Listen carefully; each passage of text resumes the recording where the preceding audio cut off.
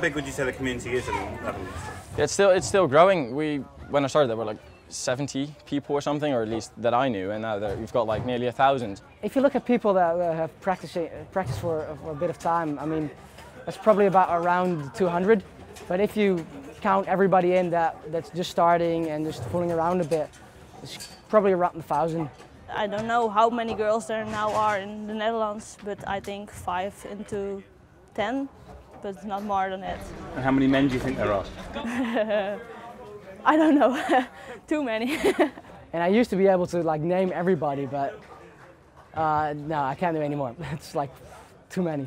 Well, I've been noticing, if you see around where I live in Barneveld, there's been the growth's been exponential where the people are training. You've got like, first I was me and my friend, we were the 2 of us, and now there've been like 20 people.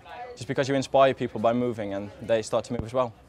Do you think kids today coming into parkour have it very differently to how you had it? There's so many people practicing now, so many high-level and skilled people, that there's a lot of help you can get, and I think that really is beneficial to the people that start now. Well, when I started, there was barely any information for me. I saw some videos on YouTube from like big names back then, but other than that, there wasn't really any information around, no tutorials whatsoever.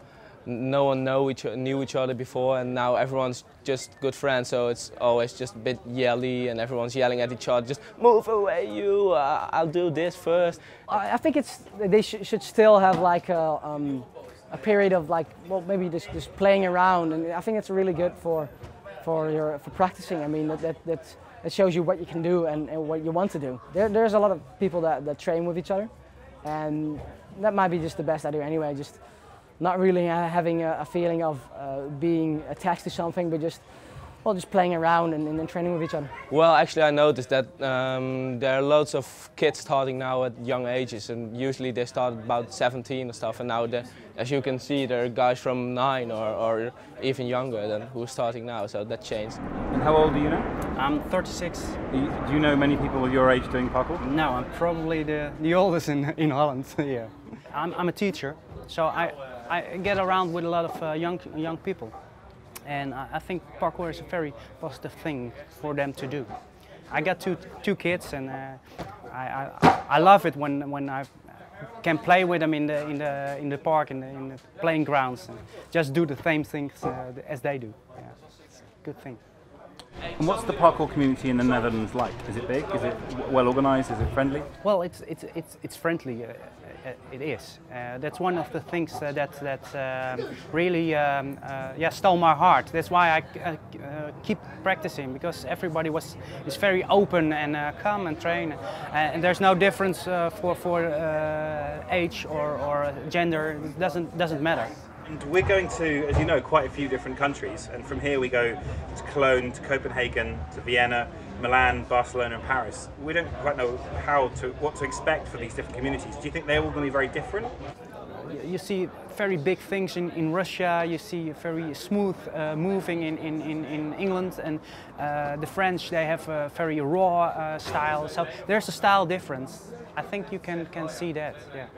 The spirit that I train with is more or less the same, but you find that you are shaped by your environment. So if you live in an environment with a lot of walls and long distance gaps, then that's what you'll train. And if you have a lot of rails or high walls, then that's what you become best in. I think there are differences, but it's not a difference in parkour. I think it's more the spirit of the people that differs in different countries. I think that will be it reflects in the things we do. Do you have any problems with the police or the authorities in the buildings you job? I was in England 2 weeks ago, and that was a lot worse there. I mean, you got shooed off like instantly at some places, and I reckon it's a lot better here. I barely get kicked off.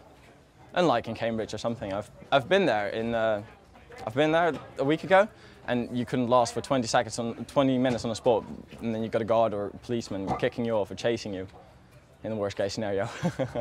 Maybe it's because in the beginning we started really well with small groups and always trying to communicate with the police and always trying to tell them what we do, and so especially where I live, I've been training there for 6 years, and the police know what I'm doing, and if they see us, they're happy that we're, well, giving the kids something to do, and not that they have to stand on the streets or anything.